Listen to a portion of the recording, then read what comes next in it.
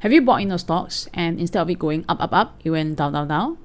Well, if this is something that you encounter, then you want to take a look at this video because I'm going to show you how to use this one wash line so that it can prevent such things from happening. I'll be illustrating with Hang Seng Index because I find that right now it's at a very interesting point, and hope that whatever that I'm going to talk about will help you if you're interested to invest or trade into the Hang Seng Index. If you can, hit the like and the subscribe button because as my grandma said, 钱怕寒, money afraid of cold. Right now, my subscribe and the like button also afraid of cold.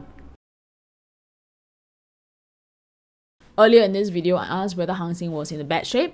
Well, the reason for asking that was because price was near to the equidistance channel low and as well as the grey support zone, historical level. But there wasn't any trigger for any bullishness, right? Because there wasn't any wash and rinse. Okay.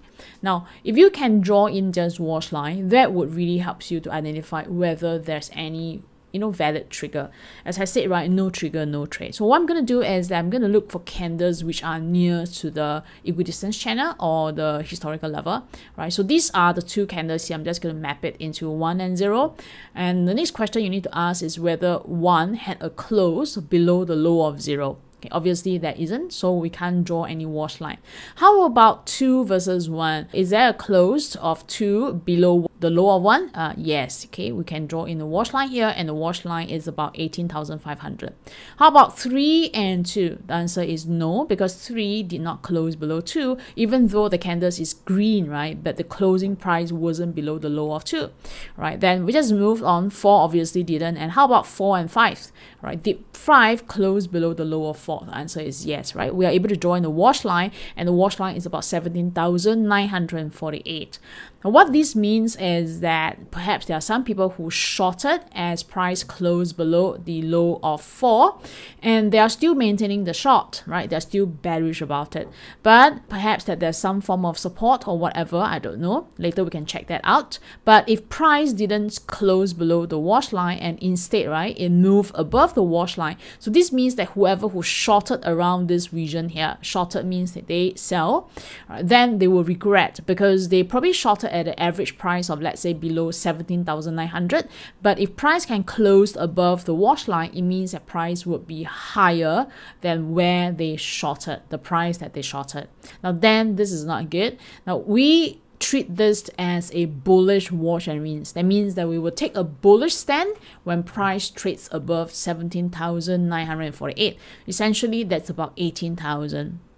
Okay, now the second reason why I'm interested in Hang Seng is because of this equidistance channel here. Now previously we've drawn this upsloping equidistance channel, but right now with the changes in price and how price move, we are able to draw in this downsloping equidistance channel. And when you park it to the middle here, you find that right now, right, it is near to the low of the equidistance channel, meaning that probably might be that price might have found a support. If this is so, what we need to do is we need to have a trigger. The trigger would be based on wash and rinse, and that's above the wash line that's I've drawn.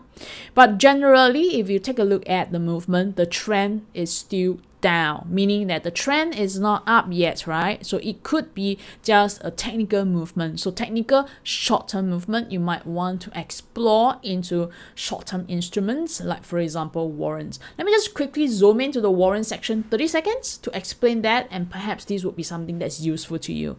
I'm right now at this page here, which is warrants.com.sg. First, I will go to warrant selector page and choose the instrument that I want to trade and choose the direction. If it's green and you have the bull phase, that's a call, meaning that you're looking for price to move up in the future. So I'll be choosing a call warrants. Once I choose that, it will display all the different call warrants, and I want to look for those that's with fire because this will be the trending warrants. I'm just going to do a bit of a projected returns, a bit of a simulation.